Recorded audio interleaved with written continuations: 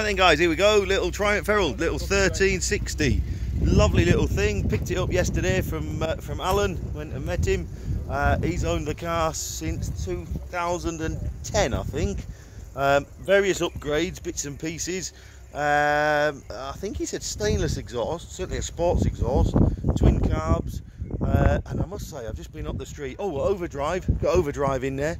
I've just been up the street in it, and it's cold, so it wants a bit of choke and all the rest of it, but it goes really well, really nice. Overdrive clicks in nice, so good upgrade that. Various books and literature there with the car, look, V5 etc there, and various MOT certificates and whatnot from years gone by.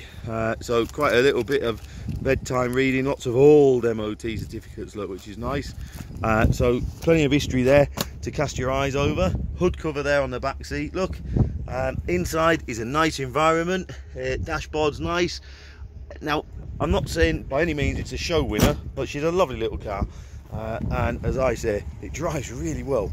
So I'm sure, what we got here, oh here we go, look, Valencia blue, 62,000 miles. I think there's probably enough history in there that will actually back that up, but don't take my word for it.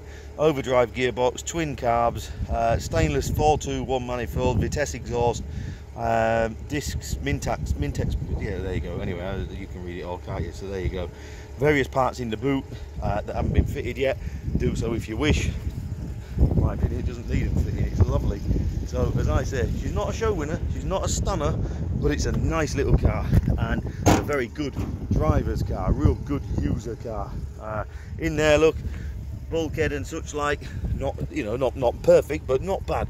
That there, sweet as you like, started up earlier on, no rattles, the minimal, tiniest little bit till oil got round, but just nothing really, nothing. So so there you go, under the bonnet, all lovely, look, all great. The new calipers etc down there, look. So there you are. I rate the little car, although as I say, I'm stressing, it's not mint, it's not perfect, panel gaps aren't perfect etc, but it's a very good usable little Herald. So there you go, nip down, have a little look, make sure you're happy. Thank you very much.